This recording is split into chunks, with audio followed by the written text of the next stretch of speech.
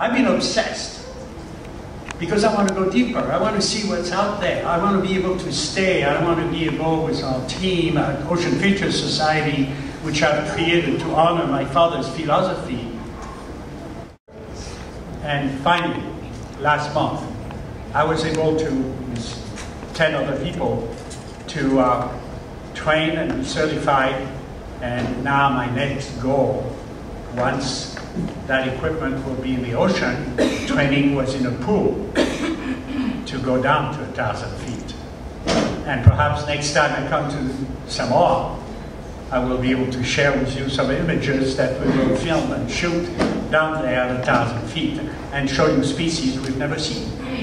And that's my goal, that's my dream. And I want to share that with the decision makers of tomorrow. A lot of you are here, young people, who will make much, much better decisions than we have made when we were your age, because we didn't know.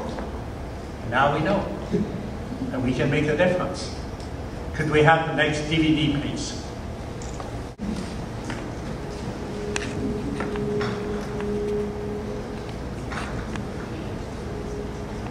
So about a year and a half, Phil invited me to see the moment. That's what I want.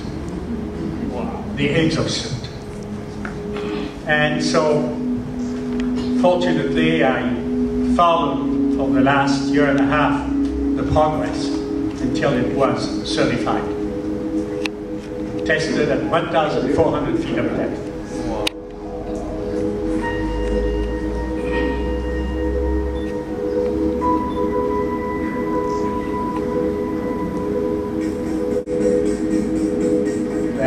Now are replaced or will be replaced with hands that duplicates exactly what your fingers do.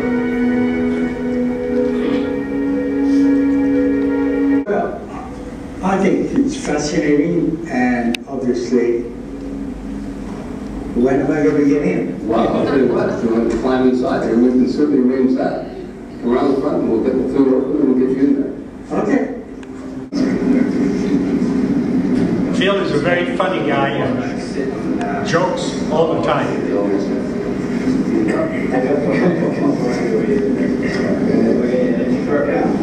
Telling me to hold my breath.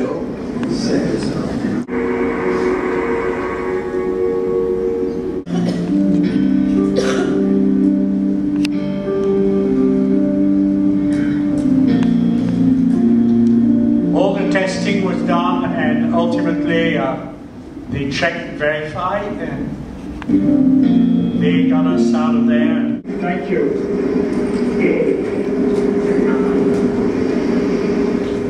We know more, and we need to make sure that we can stop using the ocean as a garbage can and a universal sewer. There are new opportunities, new jobs to be created, new technology to be created to make that happen. And we will. But time is of the essence. And when I look at the eyes of these young people, I'll never let you down, never. Because I want you to have the same privilege that I had when I was your age. And that's the mission of Ocean Futures, which is, if you protect the ocean, you protect yourself.